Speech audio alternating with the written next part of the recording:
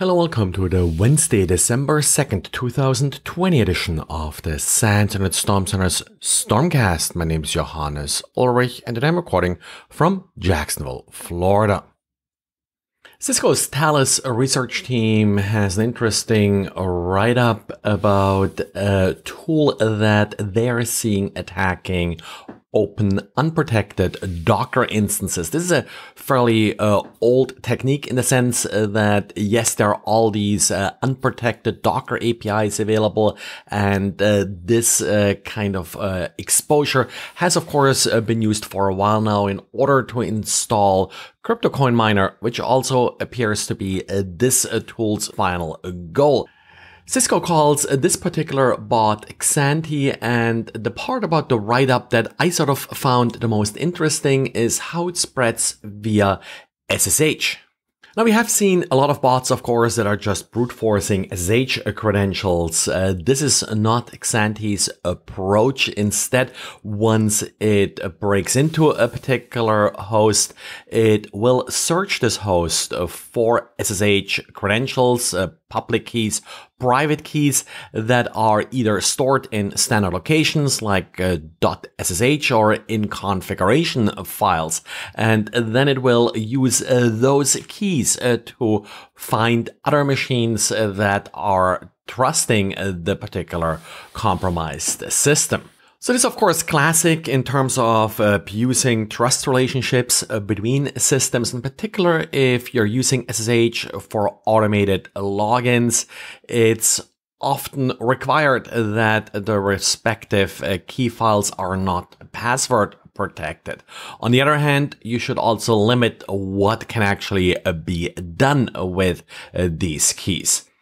Detecting Xanti should really be not a problem. It's not really all that stealthy. For example, for HTTP requests, it uses curl, but changes the user agent of curl and even includes, for example, user agent strings like Xanti, that's where the name comes from, shell success, or we must have got killed, which of course are all user agent strings that, if you're paying attention at all, should stick out pretty easily.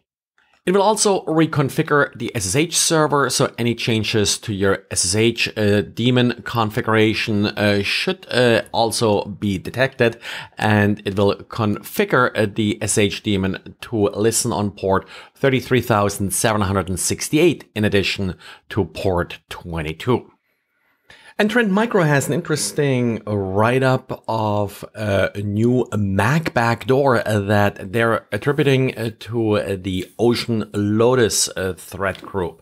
And pretty much all of the Mac malware that I've seen in recent months and years usually arrived as a fake flash update. This one is a little bit different. It arrives as a zip archive, which is actually an app, and it uses a Word document icon in order to disguise the actual nature of the file.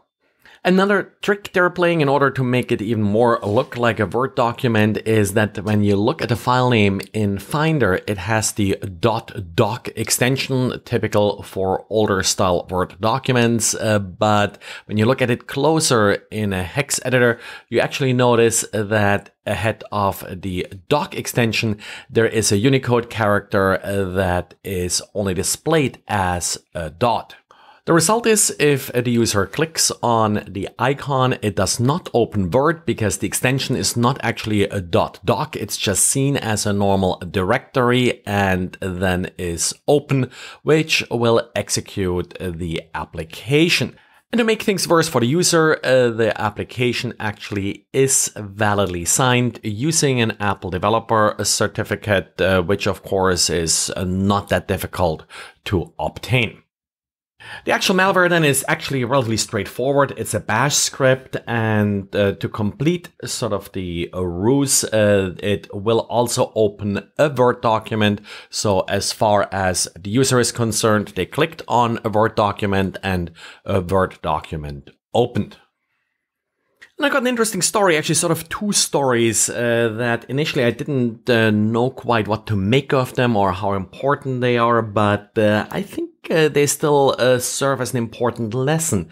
Bishop Fox did publish an advisory discussing a number of severe vulnerabilities in a package called OpenClinic.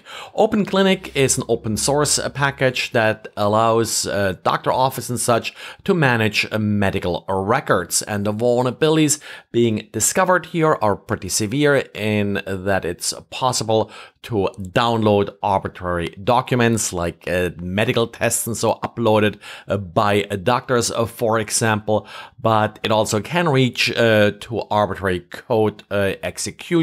And all of these vulnerabilities are fairly basic and simple to exploit and discover. Now, when I looked at it closer, OpenClinic was really sort of substantially updated the last time 4 years ago. Some work was done on it about a year ago, but for all practical purposes, well, it sort of looks a little bit like it is likely abandoned, and also Bishop Fox never really received any response to its vulnerability reports. But while looking at it, I came across a second package. I sort of tried to figure out, well, how popular is OpenClinic actually? The GitHub repository didn't really look sort of overly busy, like with issues being filed and such, but I came across OpenClinic GA. OpenClinic GA looks like an independent software package. Different developers can't really find a definite link between these two packages, and OpenClinic GA is still actively maintained.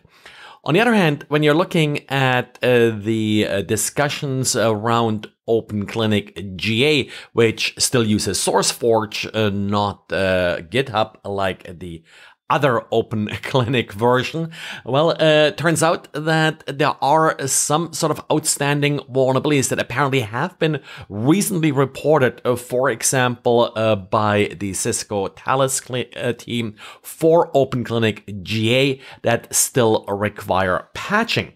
So given all of the interest in attacks against medical facilities and such over the last year and so, if you are using either OpenClinic or OpenClinic GA, first of all, make sure which version you are using and be ready to patch. There are probably a couple of important vulnerabilities soon going to be disclosed. OpenClinic GA, by the way, had a large patch with a number of vulnerabilities that were patched back in July. And yes, that version still appears to be actively maintained. And then I want to draw your attention at a relatively new SANS initiative, CyberStart. CyberStart is an online game for high school students that allows them to compete for a national cyber scholarship. Registration for the online platform, which is really just sort of a capture the flag style game that teaches a bunch of stuff like Python and networking. Well, registration is open until March 8th, but you can register today if you are a high school student, if you know a high school student. So certainly bring it to their attention, and you'll find more details via the link in the show notes or cyberstartamerica.org. Well, that's it for today. So thanks again for listening, and talk to you again tomorrow.